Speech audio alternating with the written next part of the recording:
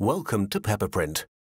With this short movie, we want to demonstrate how easy it is to use the PEPperCHIP Peptide Microarray platform for the fingerprint analysis of antibodies, sera, kinases, or proteins.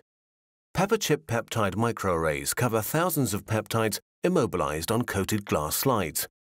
Peptide microarray analysis involves various lab processes: blocking, pre-staining with a labeled secondary antibody, incubation with the main sample, staining with secondary antibody, and optionally with control antibodies. In the following, the use and handling of our PEPperCHIP peptide microarrays is demonstrated step by step.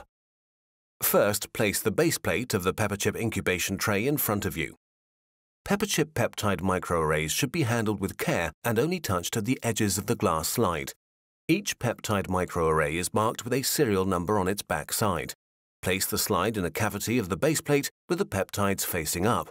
The slide number must appear in the upper right corner in a mirror view manner. Fill empty slide holders with dummy slides to prevent breakage of the array slide. Place the seal with the glossy side facing down onto the slides. Place the cover plate of the incubation tray onto the seal. Tighten all thumb screws carefully. Now the tray is prepared. Slowly add blocking, washing, or incubation buffers to one or more wells of the incubation tray. Finally, add the lid of the incubation tray to avoid evaporation. Use an orbital shaker to get optimal wetting. Rocking shakers may cause de-wetting of the slide surface and are not recommended. Remove blocking, washing, and incubation buffers by suction with a pipette or a suited pump system.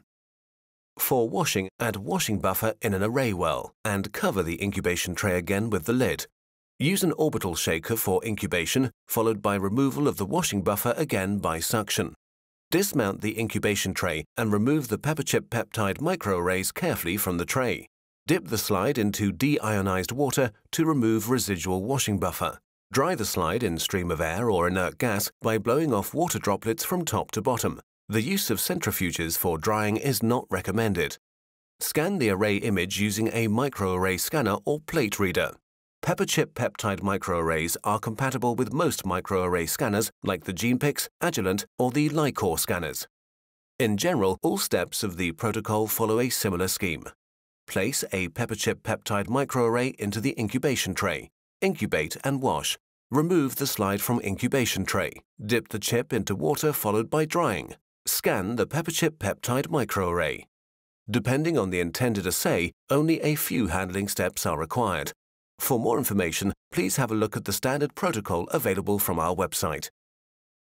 The high quality of the PEPperCHIP and the easy-to-use construction of the incubation tray provides a straightforward way to investigate antibody epitopes as well as serum and kinase signatures. We invite you to benefit from today's new standard of peptide microarrays with thousands of peptides per chip and unique content flexibility. Get more information at www.pepperprint.com or by email at support@pepperprint.com.